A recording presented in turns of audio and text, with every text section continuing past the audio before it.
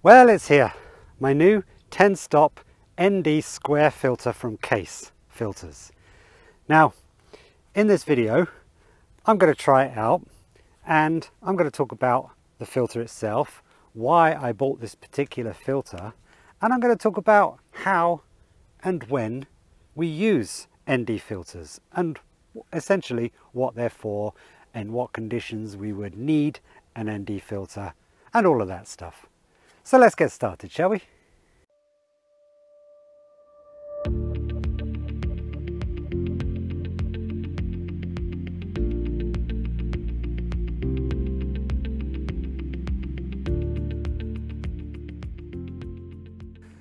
So, as you would expect from Kase, the quality is superb.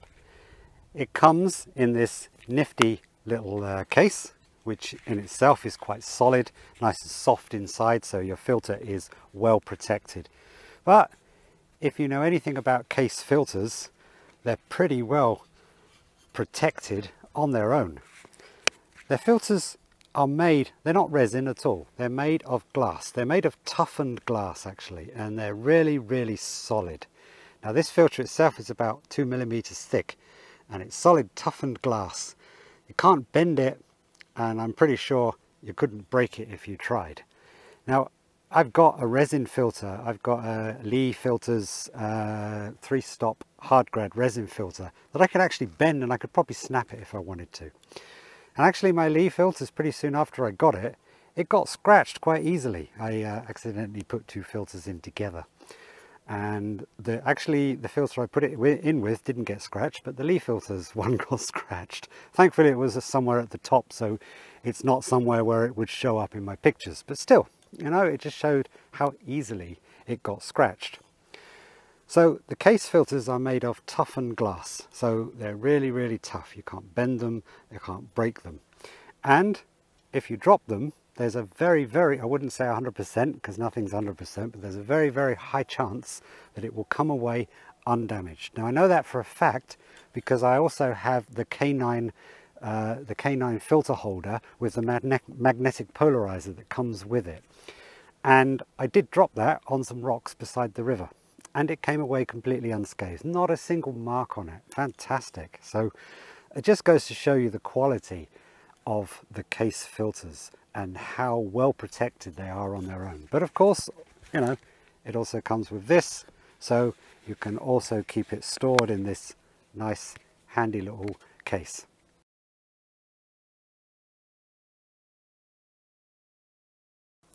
So this is the Kase K9 filter holder, a magnetic circular polarizer. Now I bought this a few years ago and I did a review on this, so I'll stick a link to that up here if you want to go check that out. So the idea of the K9 filter holder is, as it says, it's a square filter holder. Now I bought this to replace my Lee filter holder, so I had a Lee filter holder, which is a good filter holder, don't get me wrong, but I was looking to get a polarizer that would fit on the filter holder for Lee, and the Lee one was quite expensive. And at the time it worked out that to buy this new filter holder that comes with the polarizer was actually cheaper than just buying the polarizer for the Lee one. And the great thing about this is it's magnetic, and it also goes in the front rather than on the it also goes in first, I should say, rather than where the Lee one attaches to the front. So with the Lee one you have to put the square filters in first, and then you put the polarizer on the front. Where this is the opposite, the polarizer goes in first, so you can see that it just slots in here, and you can turn it like so, and then you put your filters in afterwards. So this is fantastic. This is really, really good. And the whole kit was cheaper than buying just the Lee polarizer to go with my Lee holder.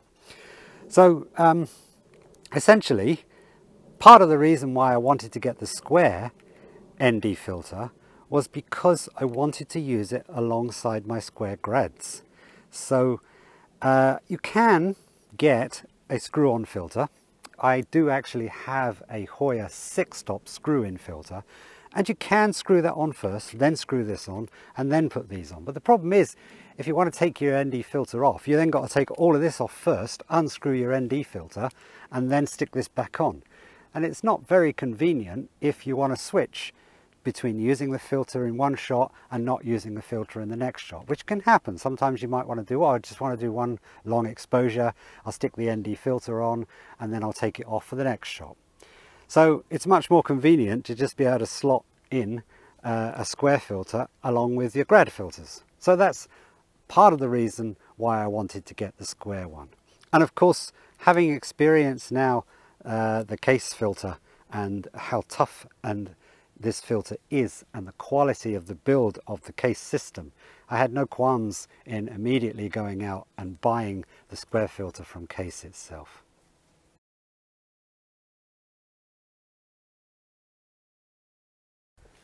Now the thing about using an ND filter is that it needs to be completely sealed. So when you put the filter in, there mustn't be any light leakage that comes in behind the filter, because then this first of all negates the use of the filter, but also gives you, it ruins your shot basically. So it needs to be sealed. And many square filters like this, especially the ones from Lee, come with a foam around the outside. So when you slot it in, it forms that seal. But the great thing about Kase, they're always coming up with great ideas. Instead, what they've done is the K9 filter itself has a little gasket, a foam gasket on it already. So you don't need that on the filter itself. But all you need to do is ensure that you put the filter in the first slot.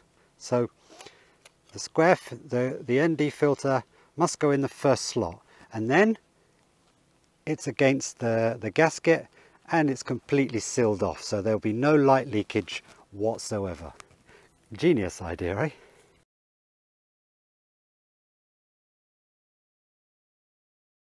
So what's the point of an ND filter? Well, the point of an ND filter is to give us longer exposures in conditions where we wouldn't be able to get long exposures. Essentially, when it's too bright. So it's now the afternoon time. It's around 4 o'clock in the afternoon. Okay, it's very cloudy. There's a lot of thick cloud around. The sun's not coming through the cloud at the moment. Hopefully it might break through at some point. But still, it's very, very bright. And in situations like this, even if I put my ISO down to 100 and I put my aperture down as small as I can to f16 or even f22, I still wouldn't be able to get a 30-second or a 1-minute exposure. So the idea of the ND filter is to artificially darken the scene, to fool the camera into believing it's actually darker than what it is. So you can see that the filter itself, is extremely dark. And this is a 10-stop filter, and what that means is that it will reduce the amount of light entering the camera and falling on the sensor by 10 stops. And you will be able to get a 10-stop lower shutter speed than you would without this.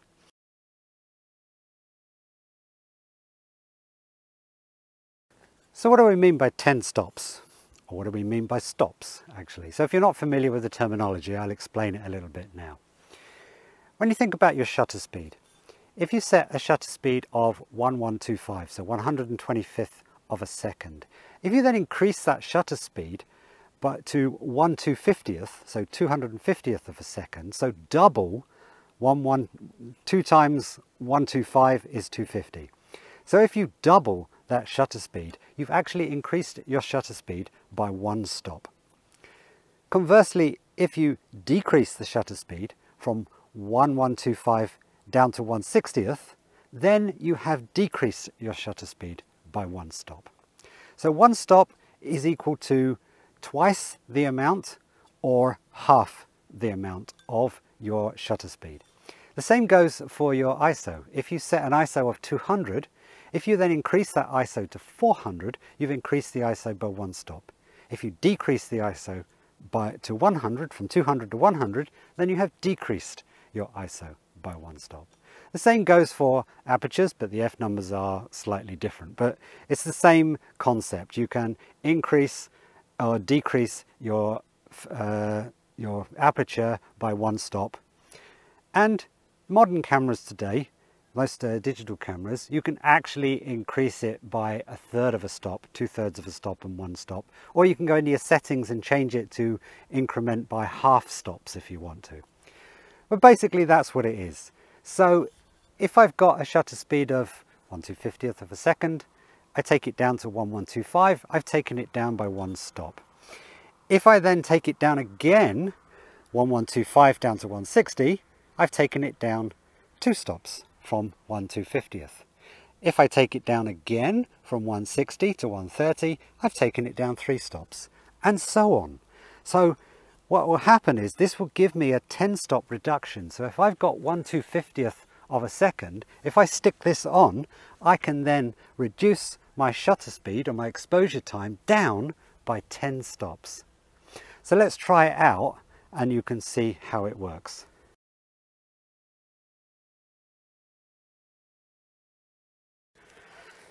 So to begin with, I need to put the filter holder on.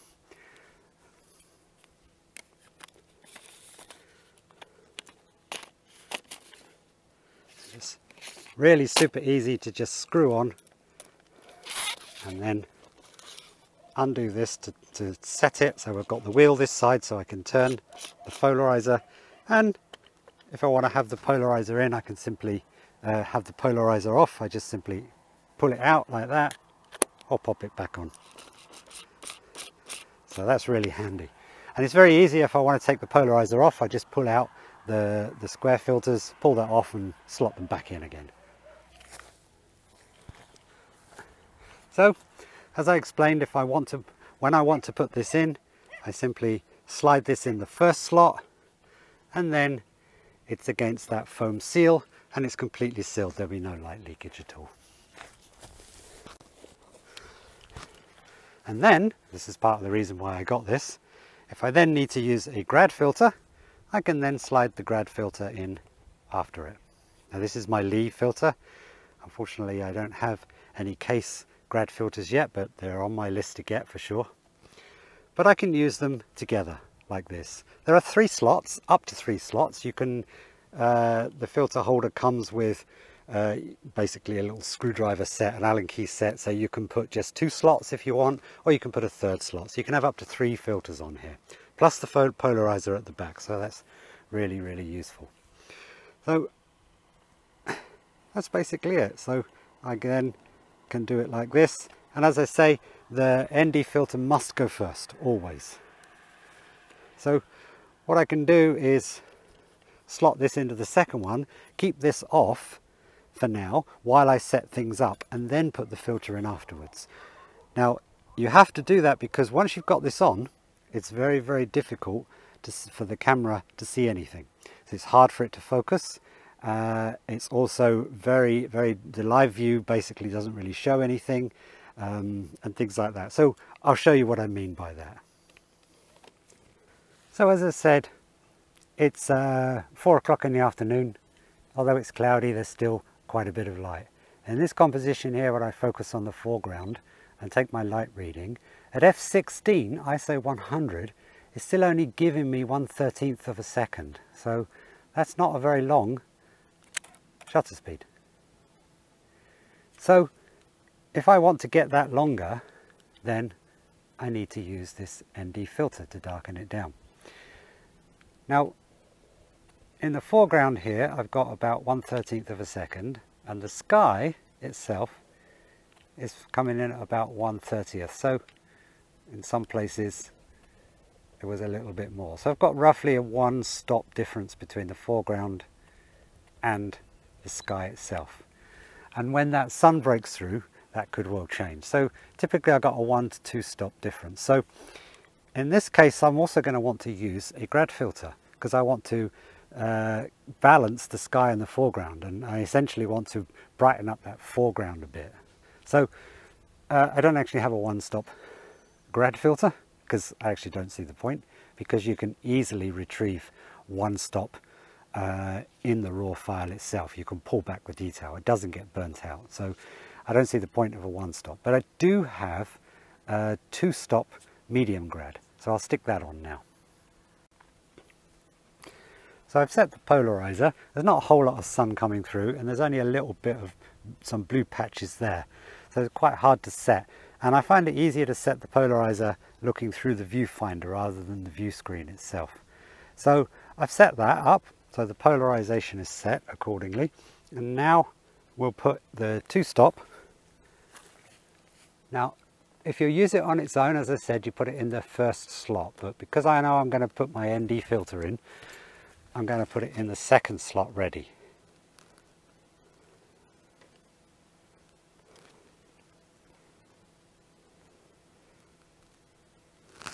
So now I've positioned that accordingly. And when you put your ND filter in, you also get a slight reduction in light. So now it's given me 1/8 of a second. I can do a test shot. And that's it. And you can see, oh, by the histogram, it's perfectly exposed now, perfectly balanced. So there's some really nice dark clouds coming in around about now. So it's actually making for quite a nice shot. So at 1/8 of a second, f16, ISO 100, that's the longest shutter speed I can get.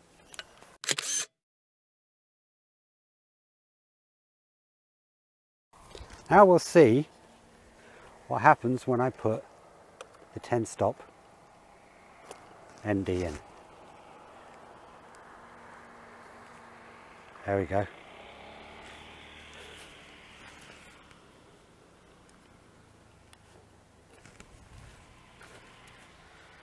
Now you can barely see anything on the screen.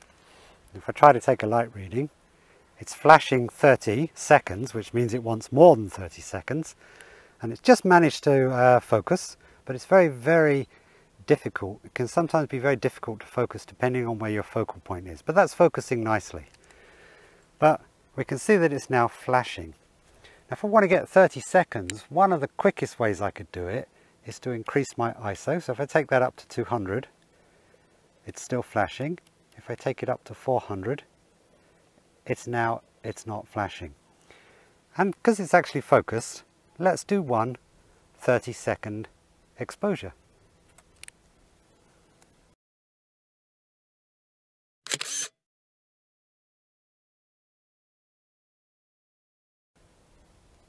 There we go. Now that's given me 30 seconds.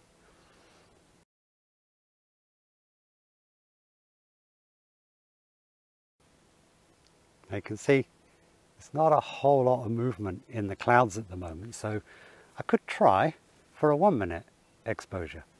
Now I know a little trick, once you know you've got your focus locked, and to be really sure that it has focused accurately, what you can do is remove the ND filter, reposition that so it's, there we go. Focus without the ND filter, there we go, and then flick it to manual focus, so you've then locked that focus in, so you don't have to worry about it hunting or focusing incorrectly. Now I can slot my ND filter back in again. Now it's not having to worry about focusing, and it's given me 1/30th. But I know that at ISO 400, if I decrease my ISO by 1 stop to 200, that means that I would have to increase my shutter speed from 30 seconds. I'd need to double that to 60 seconds. So now I can get a 1-minute exposure. So what I can do is flick to bulb. Now make sure in bulb I've got f16 set and ISO 200, and now by manually timing it I can do a 1-minute exposure.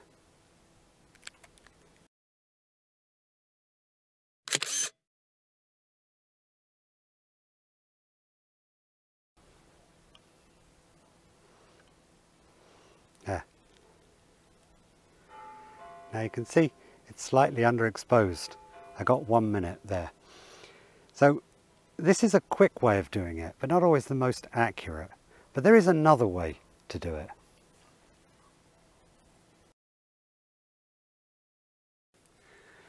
Now that's quite a simple and effective way to do it if you're trying to get basically a 30-second exposure or maybe a 1-minute exposure, and you can use that simple technique to work it out, even a 2-minute exposure.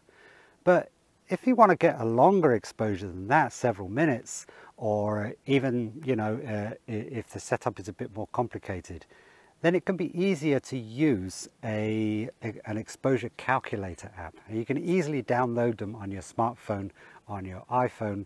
There are many that you can download for free.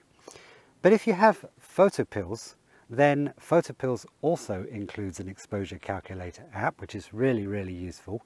And it also it gives you a timer built in. So when you've calculated your exposure and you've set everything, you can then press their timer and it will do a little countdown and even give you a little alarm bell when the countdown has finished and it's time to finish your exposure. So if you open up the Photopills app and you go to the pills section where you've got your planner, your sun and everything, you'll see the exposure icon. Click the exposure to open the exposure calculator.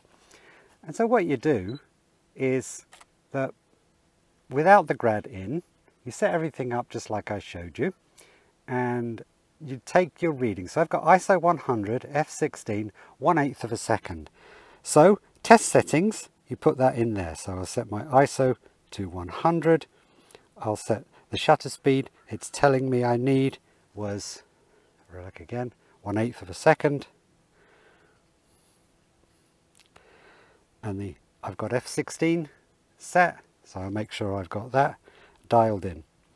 And then the equivalent settings, so if I want to use the same ISO 100, I set that to ISO 100, f16, I want to use the same f number, and I'm using a 10 stop ND filter, so I enter 10 stops, click that.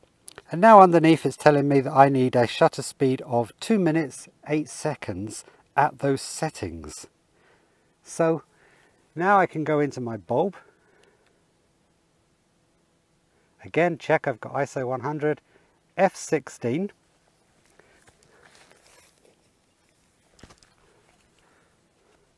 Slot in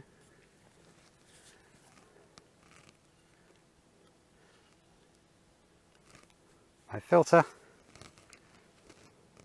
and when I'm ready to go, I can just simply down to the bottom here, I've got timer. It's already set it to 2 minutes 8 seconds. I can change that, increase that if I want to, but I'll leave it as it's set. Now I can lock my exposure and start my timer. And now my timer is counting down from 2 minutes 8 seconds, at the end of which it will give me a nice little alarm bell to wake me up and tell me to finish my exposure.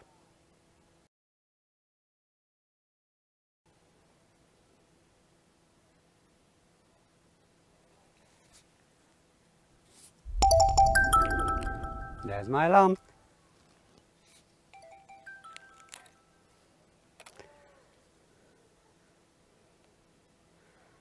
And there's my 2 minute exposure.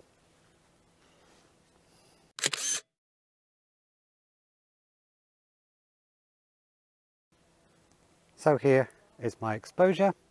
If we look at the info, it's perfectly exposed. I've got a good histogram, slightly underexposed at the end, but that's okay. We want to do that to preserve the highlights. And I got a 138 seconds here and ISO 100. So everything worked out nicely. Now, if I want to get longer than 2 minutes, then there is a way to do that as well. Now, you don't have to always go back to your test shot to do it. Now, I double checked quickly that the situation hadn't changed. I mean, first of all, if the light's changing, of course, then you may need to go back and do another test. I did that quickly, but the light hasn't changed and I'm still getting, without the ND filter, 1/8 of a second, f16, ISO 100. So the calculation I just showed you,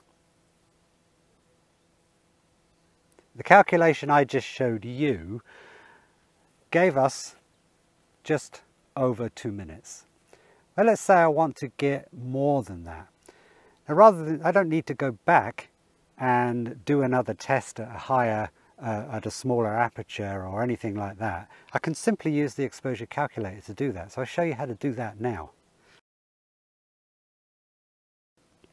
So if we revisit our Photopills app, go back to exposure.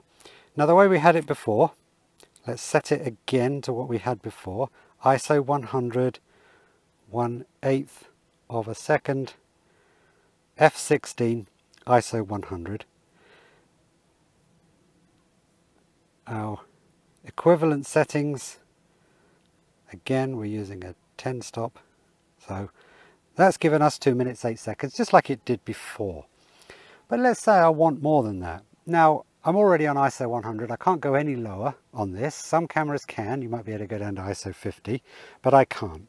So my only other option to get a longer shutter speed now, a longer exposure time, is to reduce the size of my aperture, give myself a smaller aperture. And I'm already on f16. I wouldn't ordinarily do this, but I'm going to do it for demonstration purposes.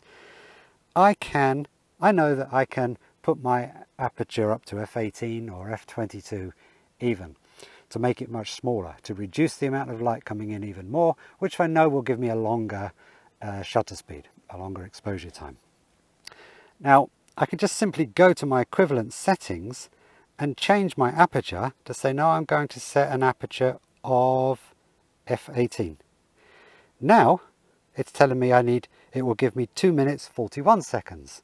If I want longer, let's try f20. Now it's telling me 3 minutes 23 seconds. If I really want to go full on, I can go to f22, which mine can do. Now it's going to give me 4 minutes 16 seconds. That's a long exposure. Now the one downside to digital cameras, with film cameras you could expose for half an hour, 2 hours, 5 hours, all day, and you wouldn't have a problem. But with digital cameras you get the problem with noise.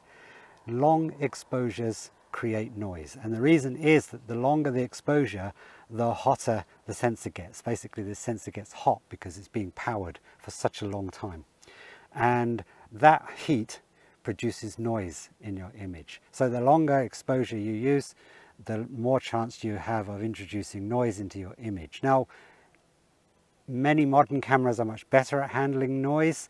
The newer cameras are far better than the older ones, and of course the higher spec cameras are even better. So depending on what camera you've got, how long you can expose before you start getting problems with noise will very much depend on that. And I know that I've got a 5D Mark III. It's about 8-9 years old now, so it's pretty old, but it's a good high spec camera. But even then I know that I can do 1 minute, maybe 2, depending on the conditions. The conditions account too, because if it's summer like now and it's hot, well, that increases the heat of the sensor. Whereas if you're working in very cold conditions, then it's almost like an artificial cooling system for your sensor. So depending on the situation you're working in will depend on how long you can go before you get problems with noise. Now it's summer, it's quite warm, although it's cloudy, it's warm, it's humid. And I know that if I do a 4 minute exposure, I'm going to get a lot of noise, but I'm going to do it anyway for demonstration purposes. As it's told me, if I set now my aperture to f22, ISO 100, I can do an exposure of 4 minutes 16 seconds. So let's turn on my nifty timer and start. The countdown has begun. 10, 9, 8, 7, 6,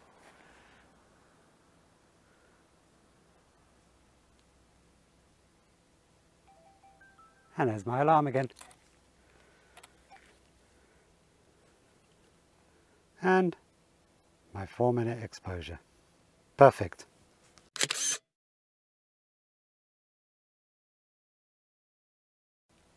So once again, here we are. 262 seconds, f22. Nice histogram again, only slightly underexposed to retain all the detail. Nicely exposed image. And a nice long streaky sky as a result.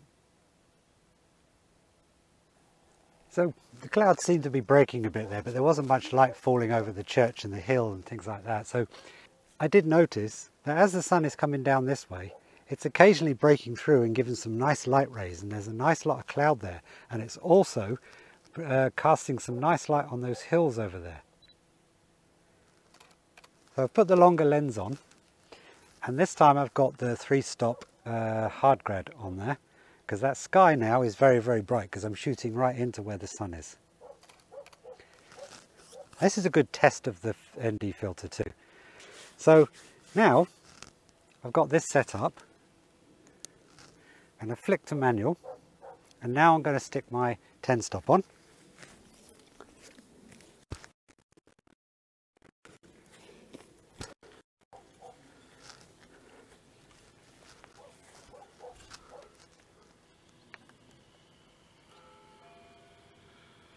There we go. Now of course it's flashing. Let's do my calculation. So I've got ISO 100, 1/15, f16. Now I want the equivalent, I don't want to do f22. ISO 100, 10 stops, 1 minute 8 seconds.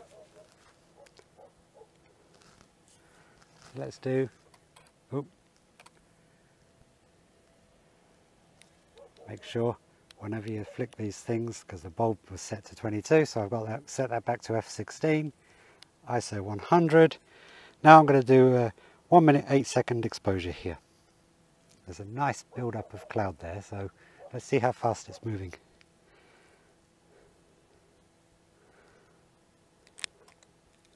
One minute 8 seconds.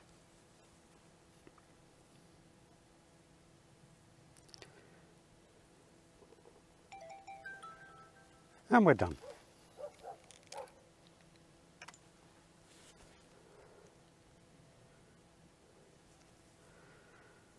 Oh, that's a nice image. I'll show you.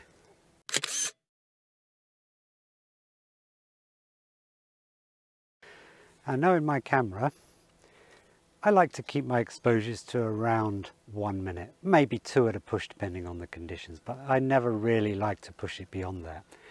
Now I know that there are plenty of great programs out there like Topaz that will help to get rid of the noise that's created. But the other thing, the downside to many of those is that you end up with a very soft image that's lacking definition. So I prefer, quite frankly, just not to do it.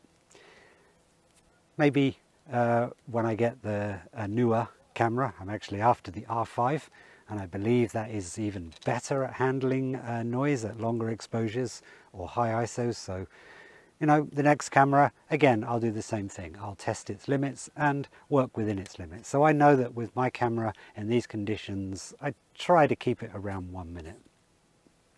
And 1 minute has done beautifully for that image. So I can see that over there, there's another church on the hill there. That's the Church of St. Nicholas, actually. And there's some lovely cloud build-up over there, and the light from the sun as it's going down over here is falling beautifully over the hills and the church itself. So I'm going to move to a position down there where I can get a close-up shot of that.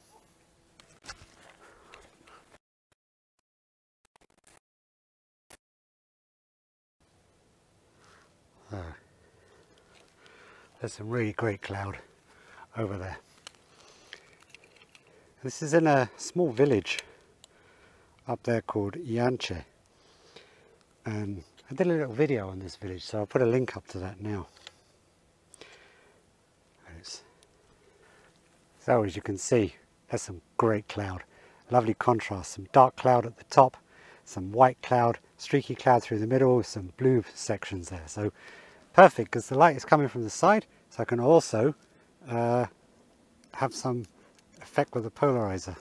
There we go, that should darken that nicely. So I've got 1/25 of a second on the church,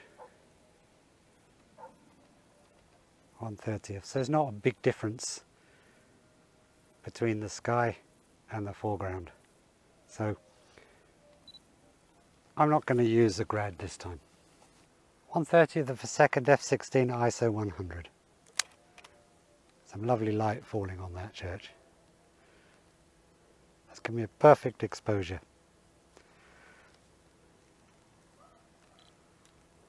So I'm now going to lock that to manual and put my 10 stop on.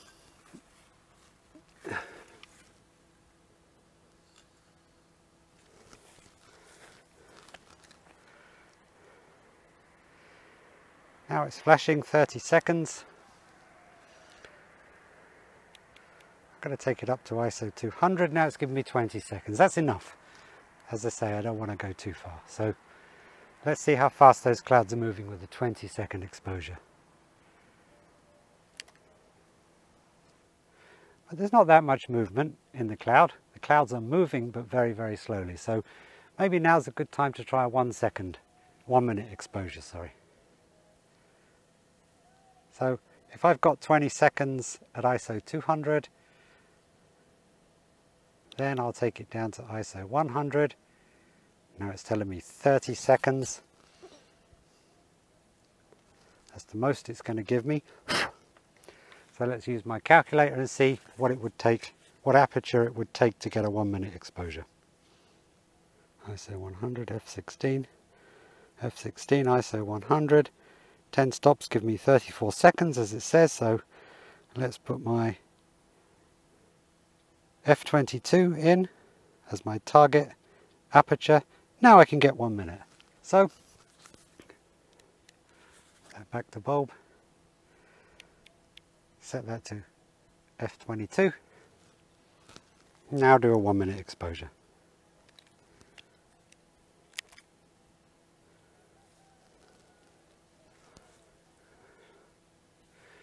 And with that amount of light up there, to get a 1 minute exposure is quite something. That's the beauty of the 10 stop ND filter.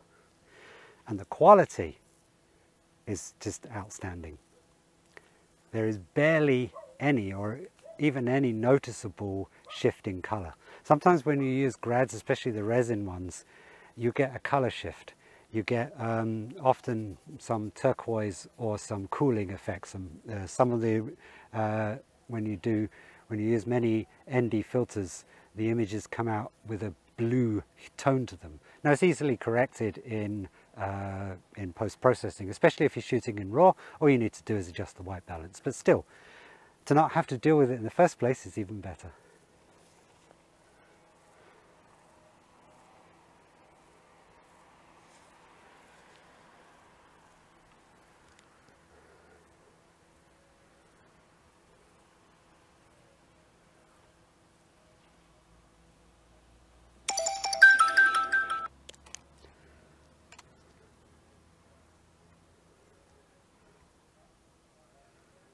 There.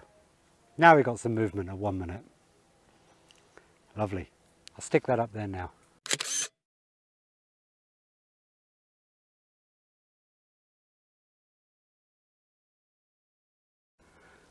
So I'm going to work away here, see what kind of shots I can get, and if I get a better one I'll stick that up at the end. But I hope you found this useful, and if you have, please give this video a like and please subscribe if you're not already a subscriber. If you're interested in getting the Kase ND filter or the K9 filter holder with the polarizer or any other Kase filters, I highly recommend them. And so check out the description down below. There's a link to the Kase Filters UK website where you can purchase them. And there's also some affiliate links to Amazon where you can purchase them as well. My link to Kase Filters is not an affiliate link. I'm not affiliated with Kase, so I'm just recommending them because I think they're great. Okay, so thanks for watching and catch you later. Bye bye.